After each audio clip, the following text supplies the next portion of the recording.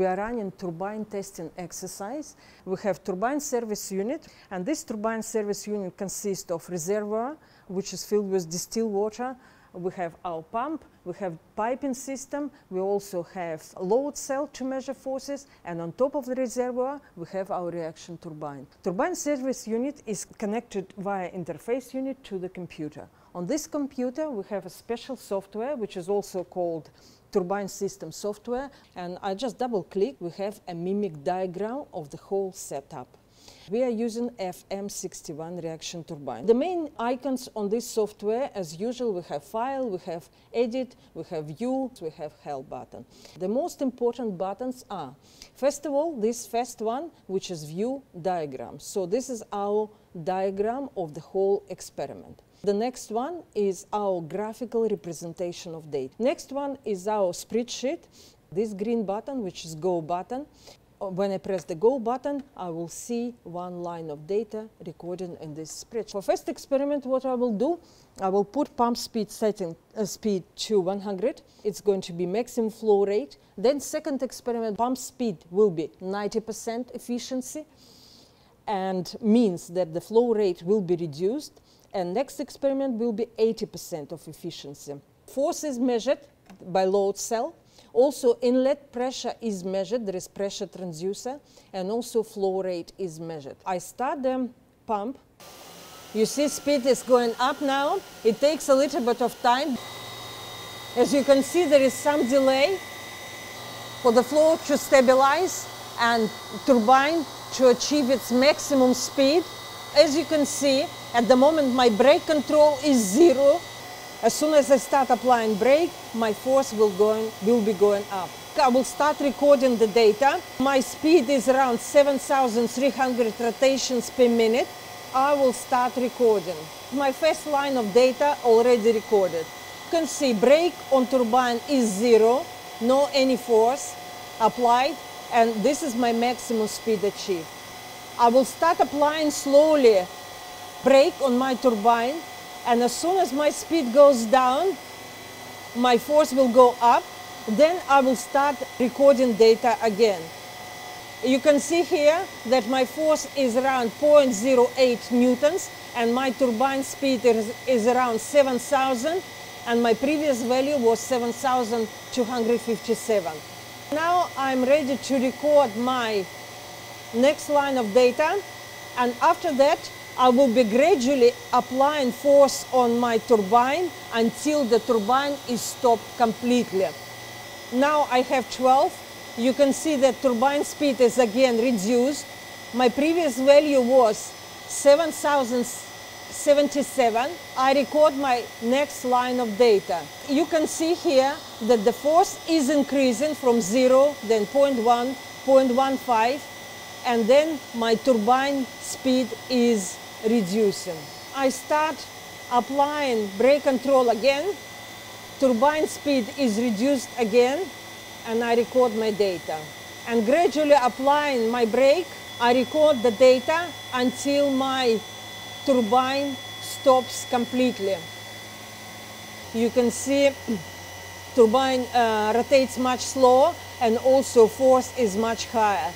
Then I increase my brake on the turbine, gradually increasing brake control by 1 or 2, and recording the data. You can hear that it will be stopping quite soon, because my speed now is slightly over than 2,200. I'm increasing brake control by 1. Press the go button, record. It will stop very soon, and probably now it will stop. My speed is 0, maximum force is around 1.9, and you can see that brake was 38%, and this is for this particular pump speed setting. I will switch the pump off, that I can explain what we see on our data, and then I will do my second experiment, that it's not so noisy. I will switch it off. Now we have our data. You can see that speed was around 7,200, slightly 57, and then up to 0. Force which when we apply brake on turbine is increasing from 0 to almost 2, 1.8, and we have 21 lines of data recorded. Ideally, we want to have around 20. Here I can name my spreadsheet. This is 100% pump speed setting. Previous experiment was for maximum flow rate. This is how our data look like. I will need to choose secondary axis to display my torque. And instead of brake power, I will display efficiency of my turbine. I change graph data, which I show. First of all, I move my torque to the left, and then I move my torque on the secondary axis to see them on different axes. You can see now my torque, which is actually should linearly decrease. For maximum speed, torque is 0. But then when we started applying force, torque was increasing. Instead of brake power, I will display efficiency of turbine. I select this, move this. I don't want to see brake power, but what I want to see efficiency of turbine.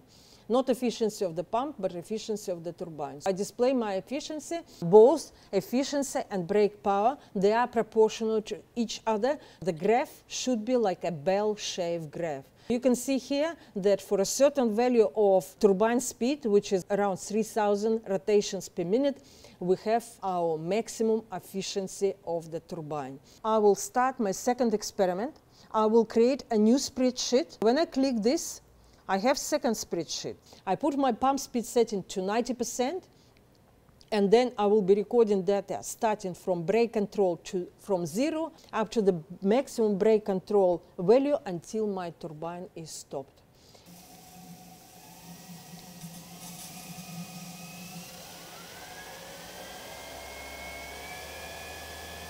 It looks like that my maximum speed is around 6,000.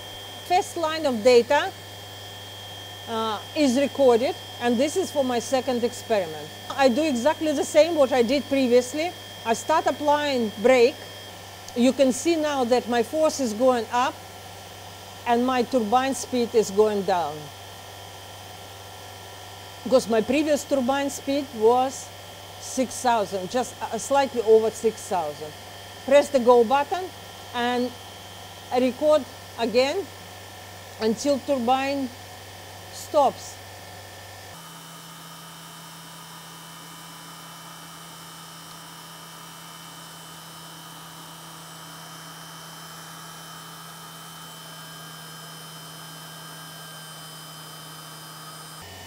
I gradually increase brake on turbine. I just check my previous value, 5,399.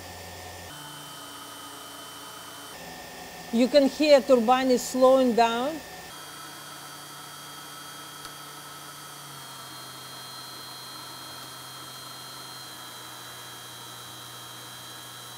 When I increase brake, there is a few seconds delay until my speed is reduced. For example, now it's around 3,200, and when I put it to 26, you see there are a few seconds delay until it goes to 2,900.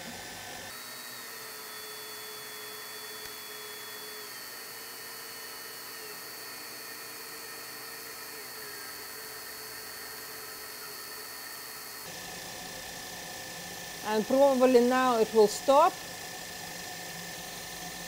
Okay, just one more value to record.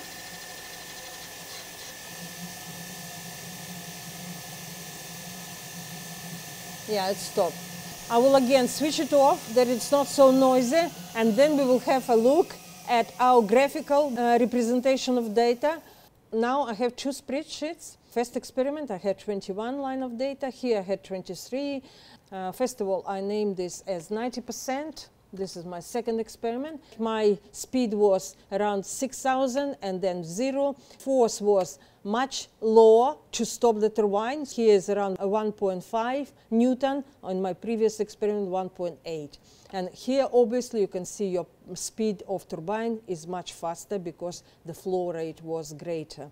We have a look how data look like.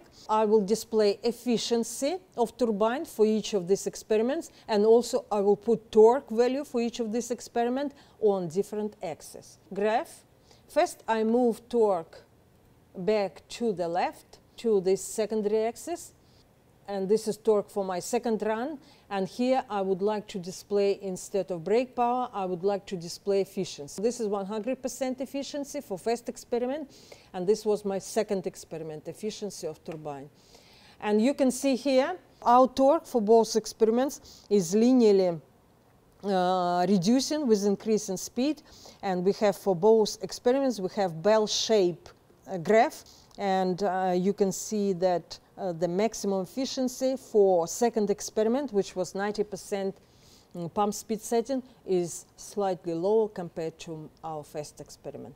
What I will do now, I do our final experiment, which will be 80%, and then I will show you how we save the data, how we open this data in Excel format. Pump speed setting to 80%.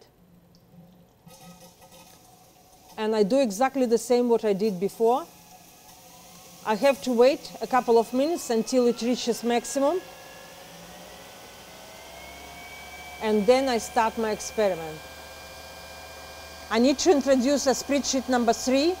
So click on this button, a new spreadsheet. And now we have 190, and this will be our 80% experiment. For my first line of data, my force should be 0. I will start recording. Press the go button, and this is our first line of data recorded for our last experiment. And then I do exactly the same. I start with applying brake on my turbine and record data until turbine stops.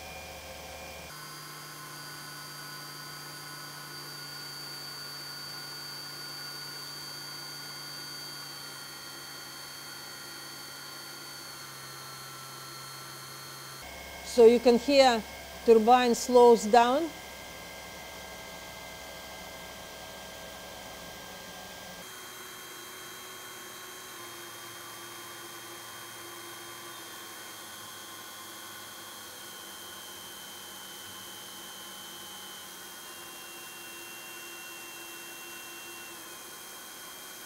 My last value was around 1900, so I need to apply brake control again.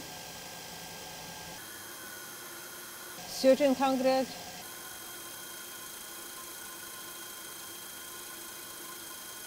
And probably will stop.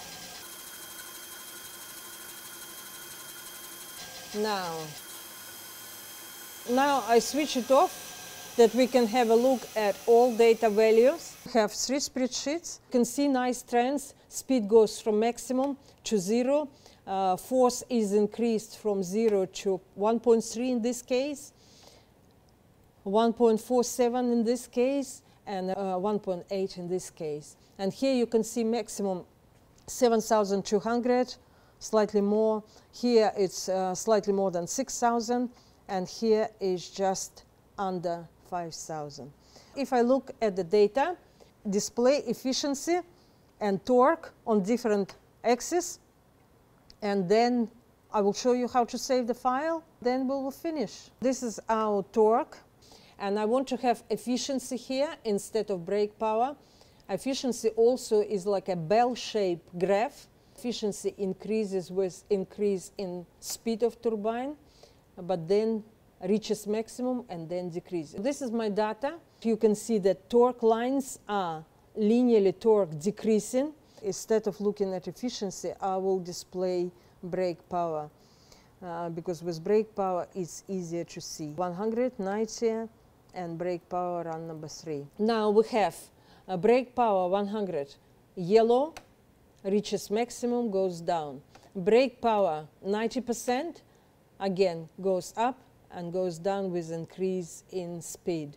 And our final brake power is the blue line, which is also like a bell shape. I will show you how to save the file, and we will open this file in Excel. Save this turbine testing data and save. And just in case, I will also save this as Excel turbine testing data.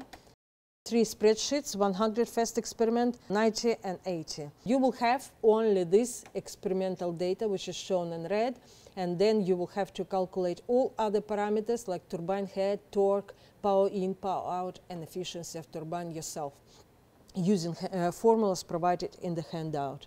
Thank you very much.